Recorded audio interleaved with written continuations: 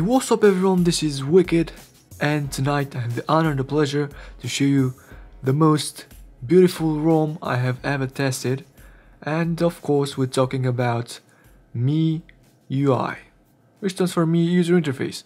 But this ROM is developed by NagashMod.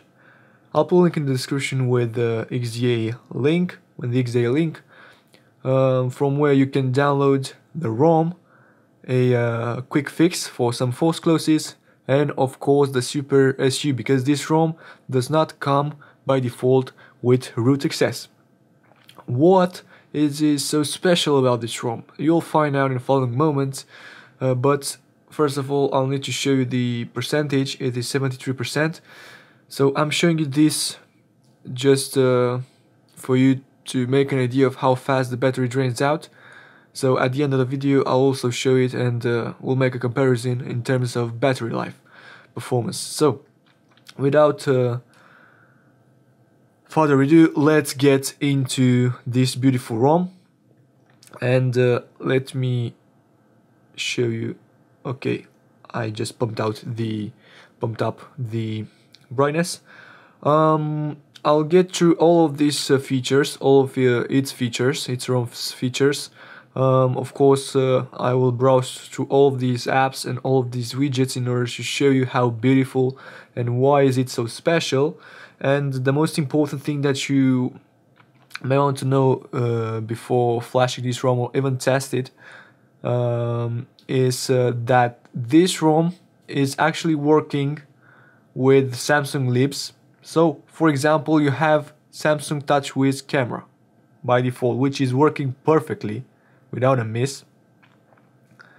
You have bunch of Samsung sensors that are working. For example, I don't know if you will see during this video, but there will be an eye there which will scan for your eyes in order for your device not to turn off, you know, that kind of feature. So this is a really beautiful ROM that is, I don't know if you saw it, but it's just appeared there. This ROM is based on Android KitKat 4.4.2. so you may wonder, well, it's been like ages since Samsung upgraded to Lollipop and so on, and Marshmallow, but this ROM, I'm a KitKat fan, and this ROM runs perfectly on KitKat as it is, and you will notice during my video that it's kind of fucking fluid. So let's get into the App Store, the feature. We'll start with the apps because there are some beautiful apps that you need to take into consideration.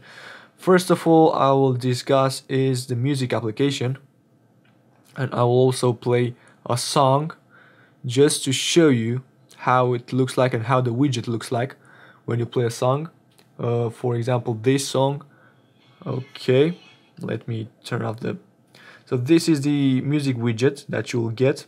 By the way, you can add a widget by long pressing the option key, the option key, and then click right here, widgets, and you have a bunch of different widgets from where you can choose what you want. You also have a wallpaper category here and effects. You can customize them, as you may see, tumble, page, cascade, and whole bunch of different features, effects, and as you may see, you can download more apps. Another important thing is that so this is the music widget, this is the notification bar, and this is how it looks like. This is the next song, it's actually recording.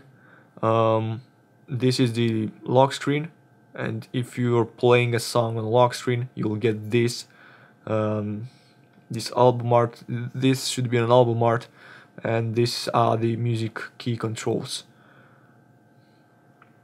Okay, another important feature is that this ROM supports Play Store, so you may download whatever you want, what app you want from the Google Play Store. It also comes with kernel editor, but I'm gonna get to them later. In my opinion, the biggest minus, let's say like that, is regarding this ROM is that some apps, actually apps that are made by me company, is that they are not fully translated into English, so you may see this kind of language here. It's kind of self-explanatory what it does. You know, you have a bunch of themes here. You can buy me credits. You can make me accounts in order to download them. They look awesome, but for me, this default beautiful theme is all I need, and I'll show you why. We went to settings in order to show you the build number and this kind of stuff. We'll test the features compatibility with other Bluetooth devices and data network modes and so on later. And I'm not gonna get to this because in settings we'll find features, and features we're gonna be talking about later on. You also have a Mi App Store, which will allow you to download Mi apps. So Editor Speaks, New, you know, Tencent News, these kind of Chinese applications. And here we have a bunch of different tools. For example, the recorder, but the most beautiful app in this ROM is the clock application. Man, this is the most beautiful app I have ever seen, and it's kind of a 3D effect here, as you may see. It's so beautifully themed that you can't really miss anything about it. As you may see, everything is working perfectly. This seconds bar, the stopwatch, and lap time. Yeah, no, this is really beautiful, and is not only beautiful regarding the theming part. The user, you know, friendliness is also a big plus for MIUI, because you'll get a bunch of different options in these applications that will make your life much easier. Recorder is how the recorder looks like. Calculator, beautiful calculator, P divided by 2. Explorer, compass, downloads, scanner. These are default applications that come with every ROM. Security, there's a whole security network, let's say like that, which includes a cleaner application, data usage. You can restrict data usage, you know, as I told you before, user friendliness. You can block contact messaging app. This is the, let's say, an application like Smart Manager, which allows you to control the battery profiles. You have battery profiles, so for example, you have marathon or sleep. So if your, let's say for example, if your phone drops below 20, you may be able to activate the battery saver and to select a profile regarding the ones that I showed you a couple of moments ago. You have virus scan and you have permissions, so you may set up per app permissions. Okay, let's talk about the calendar. This is how it looks like. Beautifully, again, themed calendar. Notes. And another beautiful application is the weather application. As you may see, really beautifully done. You have Mi Video. You have the weather widget here, and how to create a folder that just long press on an application and put it like this.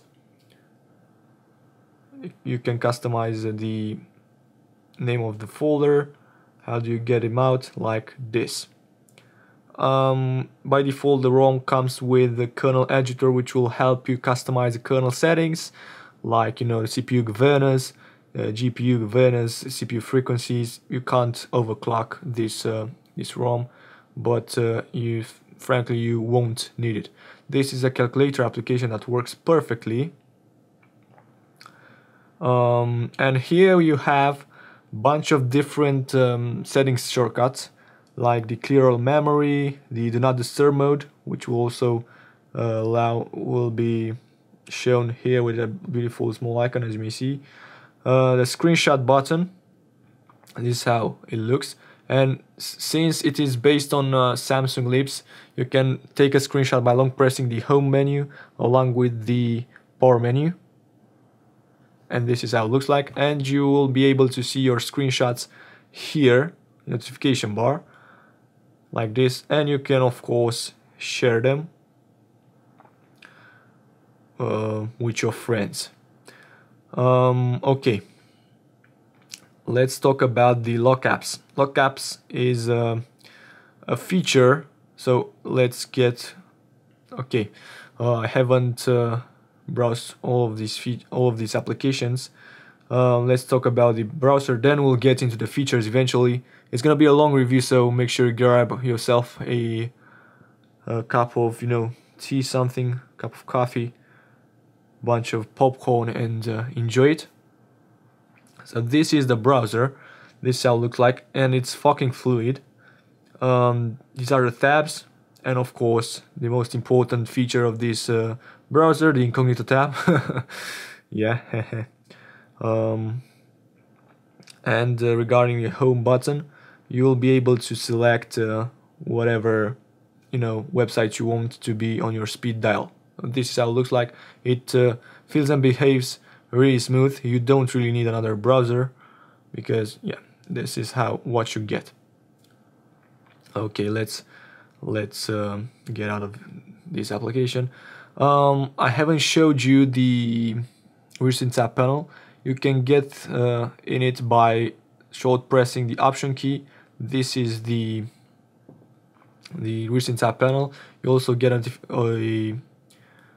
actually kind of a toast message that shows you how much memory you have left for free ROM, for example. So half a gig of free ROM, pretty decent because I have a bunch of different tabs open here. You can swipe them out like this in order to clear them. The messaging app, self-explanatory what it does. Yep, let's get into phone's features.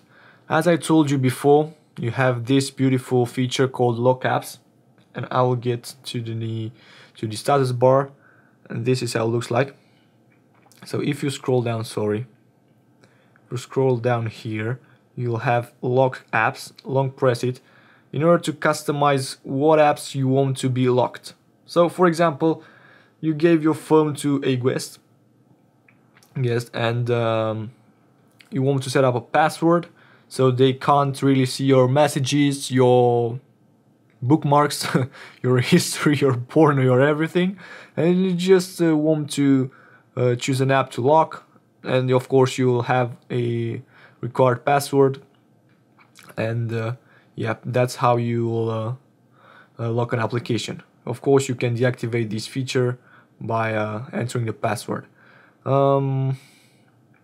Regarding the haven't got any time to perform an AnTuTu benchmark, but I will do it eventually at the end of the video.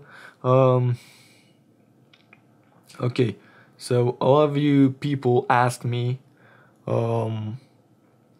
if the mobile data is working, if the Bluetooth is working, if all the features are working perfectly, and of course I will test them right now. Let's see if the mobile data works. So I will turn off the Wi-Fi and turn on the mobile data, and as you may see I'm using Orange network, and as you may see H+, and of course you may be able to select 4G. I haven't tested it frankly, but you may do this by going into preferred network type and switch back and forth between LTE and WCKD. I don't know if I am in 4G coverage right now, but it should be 4G eventually. So yeah, maybe if I go outside I'll get more 4G signal, but it should be working. So mobile data works perfectly. Let's talk about let me turn off because I may have some surprises. Let's check out the Bluetooth. So let me turn on the Bluetooth, and I have here my beautiful headset. As you may see, it's already recognized, but it's not turned on. I'll turn it on right now, and you'll see a notification. So it's already connected, automatically connected. So yeah, Bluetooth works. What else? Brightness, full brightness, kind of dim brightness, of course. Auto brightness is working perfectly. Torch also is working perfectly. Screenshot, quick shortcut. Sound modes, GPS. You want it to be deactivated in order not to know where you are. Buttons, hotspot, and synchronizing. Of course, this ROM is compatible with Google synchronizing system. Navigation buttons disabled. To re-enable them, touch home and the power button simultaneously. Navigation buttons enabled. And you can also access quick settings with this quick shortcut here. You can disable specific notifications from applications, and you have a quick search menu here. I think that's pretty much it about the features of this ROM. Regarding the customizability of this device, I told you the Teams applications work perfectly, and you also have let me actually clean the got used to clean the music application like this. I think it should be gone. What the heck. Okay, let me just clean all the memory. As you may see, 1 GB of free RAM after you clear the memory, and it's still present here. What the fuck. I don't know frankly how to get rid of this.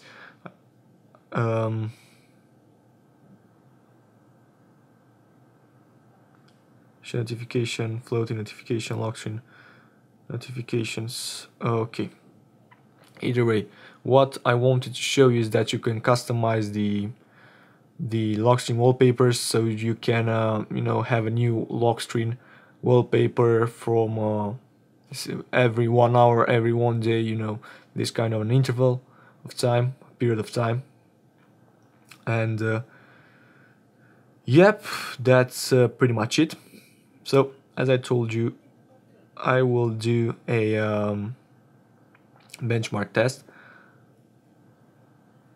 and I will show you at the end of the video what I scored, what is the score I got. So okay, so regarding the performance part, this is the score that I got after I ran into benchmark, 31,630. It's a pretty decent score, taking in mind that this ROM actually works on KitKat base.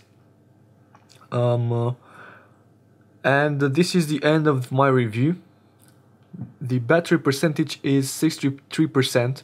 At the beginning of the video I reckon it was 73, and this is great battery life, taking in mind that I have recorded more than let's say 20 minutes, and I have also performed an AnTuTu benchmark, which is GPU and CPU intensive, and the battery percentage is 63%, and you also get some you know, detailed in-depth informations about what consumed your battery screen, 1 hour and 10 minutes. So that was pretty much it. I hope you liked my review. If you did, please make sure you thumbs up and subscribe right down to my channel. I'll put a link in the description with all the files you need in order to flash this ROM. Thank you for watching. Wicked is out. Take care. Bye bye.